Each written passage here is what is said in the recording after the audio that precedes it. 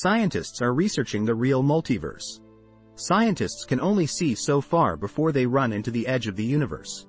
Will we ever know if anything lies beyond? Will scientists ever know whether our universe is the only one?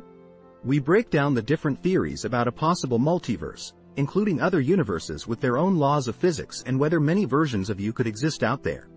In this video, we will discuss the scientific research being conducted in order to create a true multiverse.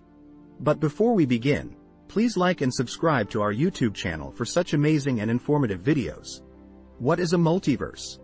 The multiverse is a term that scientists use to describe the idea that, beyond the observable universe, other universes may exist as well.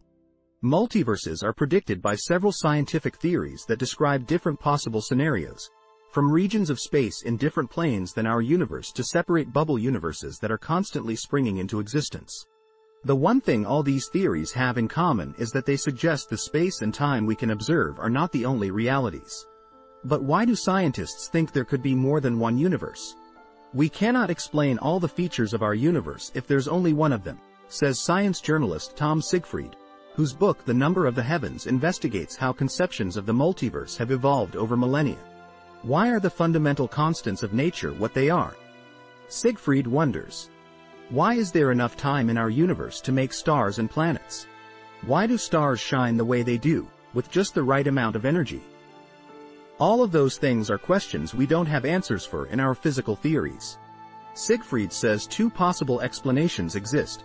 First, we need better theories to explain the properties of our universe. Or, he says, it's possible that we're just one of many universes that are different, and we live in the one that's nice and comfortable.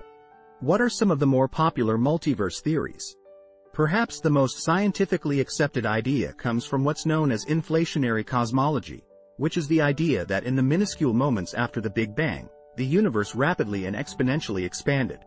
Cosmic inflation explains a lot of the observed properties of the universe, such as its structure and the distribution of galaxies. This theory at first looked like a piece of science fiction, although a very imaginative one, says Lind, one of the architects of cosmic inflationary theory.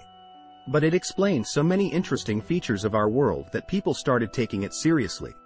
One of the theory's predictions is that inflation could happen over and over again, perhaps infinitely, creating a constellation of bubble universes. Not all of those bubbles will have the same properties as our own. They might be spaces where physics behaves differently. Some of them might be similar to our universe, but they all exist beyond the realm we can directly observe. What are some other ideas?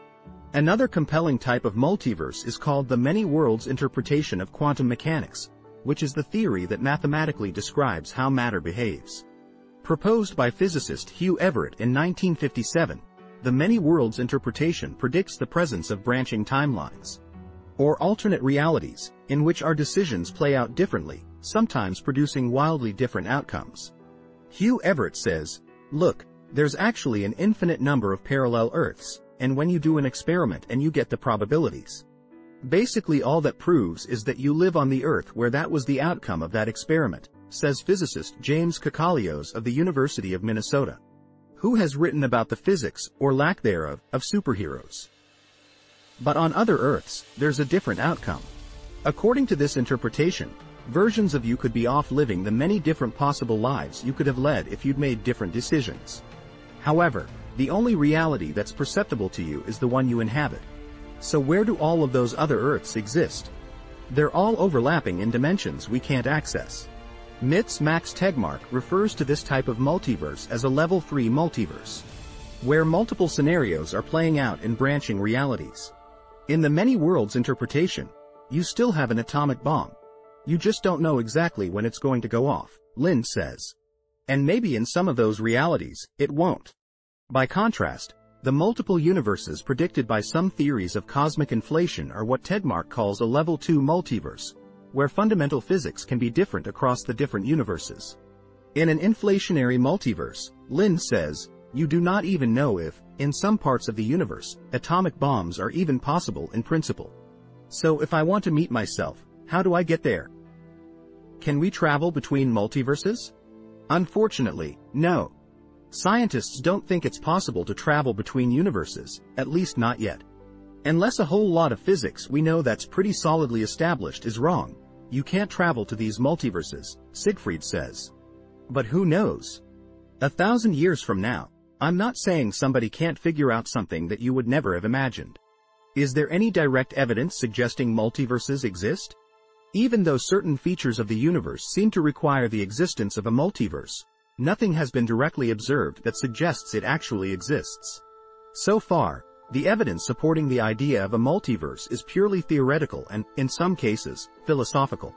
Some experts argue that it may be a grand cosmic coincidence that the Big Bang forged a perfectly balanced universe that is just right for our existence. Other scientists think it is more likely that any number of physical universes exist and that we simply inhabit the one that has the right characteristics for our survival. An infinite number of alternate little pocket universes, or bubble universes, some of which have different physics or different fundamental constants, is an attractive idea, Kakalios says. That's why some people take these ideas kind of seriously, because it helps address certain philosophical issues, he says. Scientists argue about whether the multiverse is even an empirically testable theory. Some would say no, given that by definition a multiverse is independent from our own universe and impossible to access. But perhaps we just haven't figured out the right test.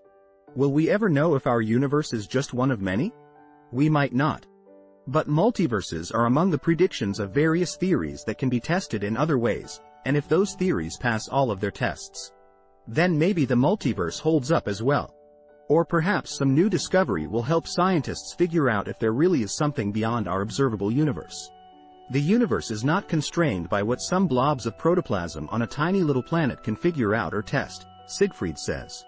We can say, this is not testable, therefore it can't be real, but that just means we don't know how to test it.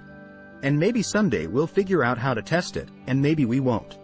But the universe can do whatever it wants. Did you learn something new about multiverse that you didn't know before? We hope you did. So, if you're interested in learning more amazing facts, make sure to subscribe to our YouTube channel and hit the bell icon to get notified by our new videos. Please like and share the video. Don't forget to comment with your views on this. Thanks for watching to the end.